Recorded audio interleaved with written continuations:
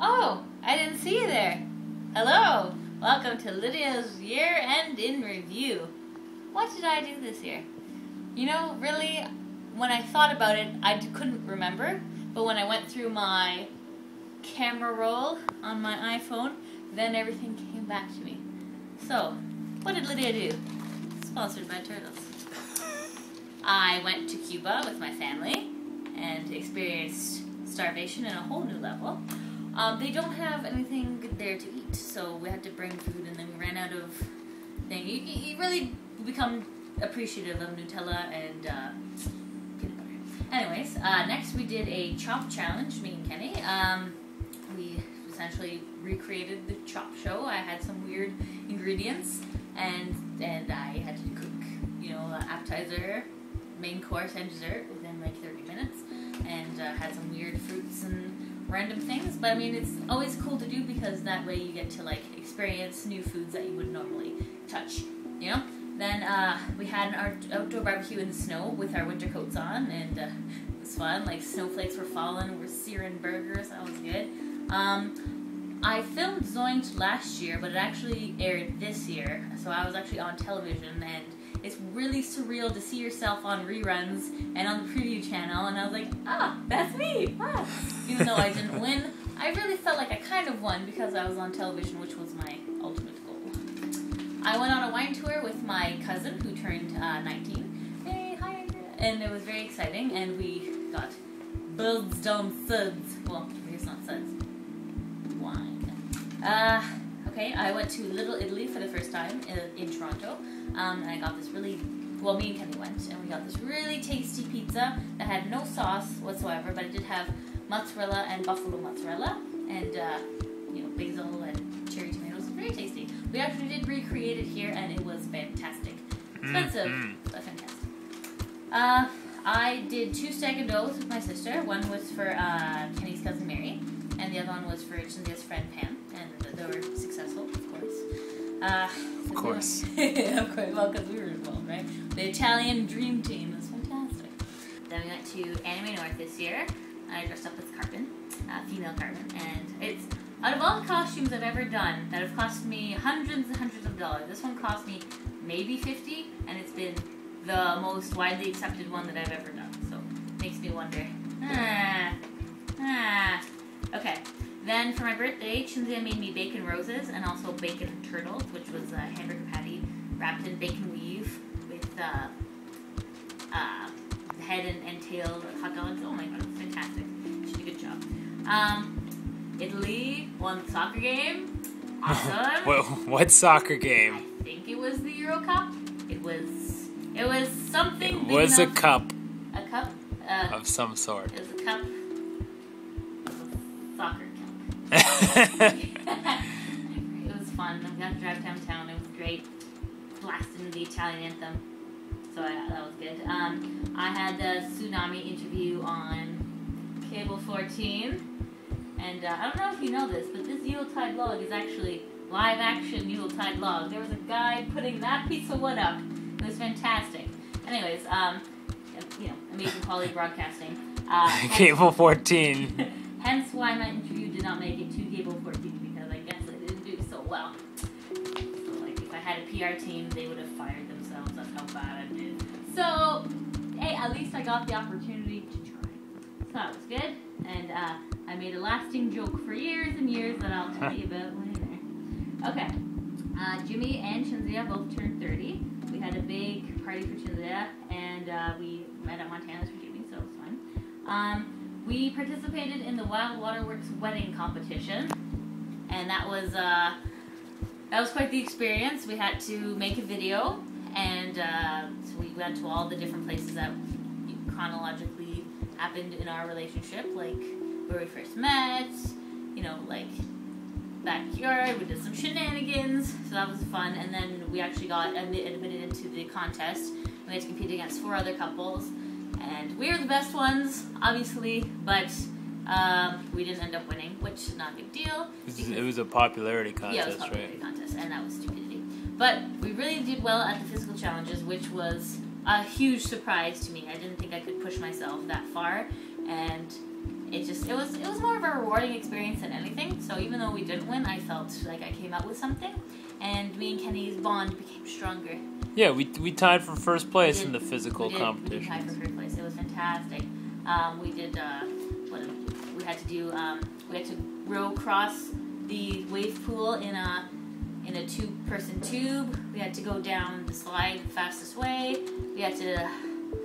That was the most disgusting thing ever. I could never look at a funnel cake ever again. That was disgusting.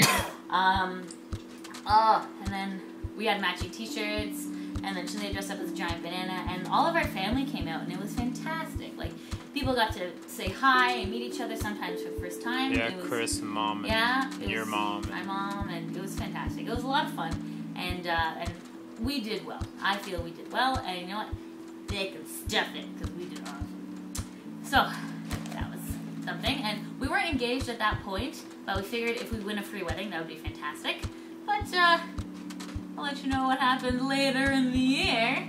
Okay, so then we went to Wonderland, which was fun, because that was a nice little breakup of things, because there was a bit of stress with not winning and, like, you know, a little disappointed. So Wonderland was kind of a fun place to hang. Also, there was a really nice picture of Kenny's FRS, and like the sky's all purpley, but like the FRS is like beautiful white pearl color, very nice. What happened? Something big happened in November. Do you remember what that was, Kenny? Yeah, I don't remember. I think you remember. I think I have a piece of jewelry. We got engaged. It was fantastic. Can you see that? Extreme close-up. Okay. That was a complete shock to me because I was not expecting it. We were dating for 9 years at this point. And I was just like, you know what? We're going to have a great anniversary. And I didn't engage you was the last thing on my mind. And then they came, and it was like the most beautiful thing that could have happened. And I was really happy. And Kenny was really happy too. So yeah. Well, why don't you tell the story? Okay, I will tell the story.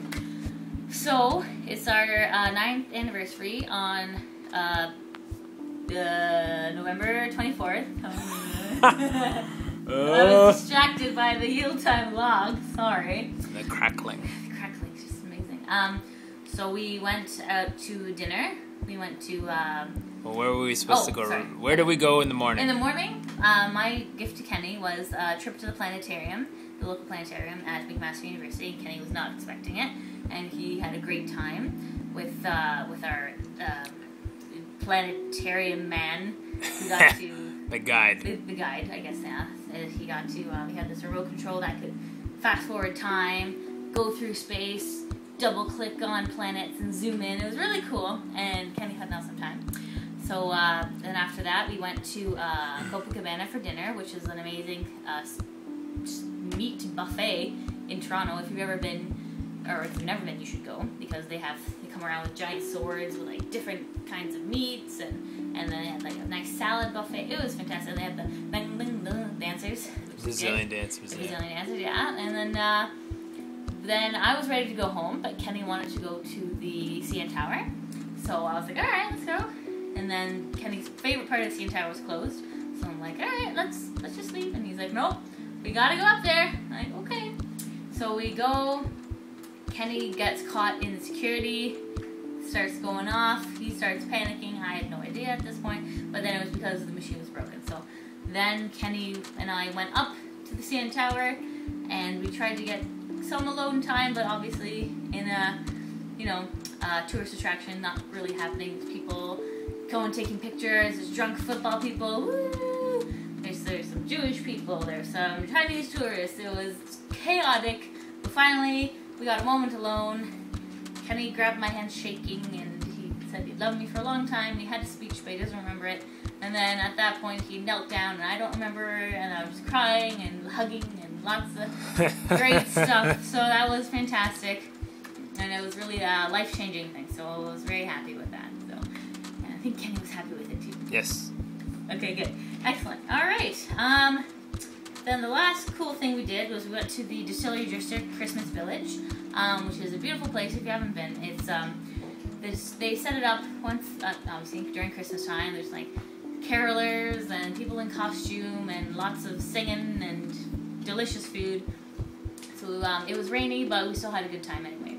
Whenever me and Kenny hang out, we always have a good time. It's just being in company with your best friends. So it was really great. So right now we are celebrating our New Year's tradition that we've done once before. Once. It's a tradition now. Once. That's twice now. We go to the store and buy a giant steak. The size of my face, it's huge. And then we cook it with garlic and butter, and then we eat it, and then we just chill.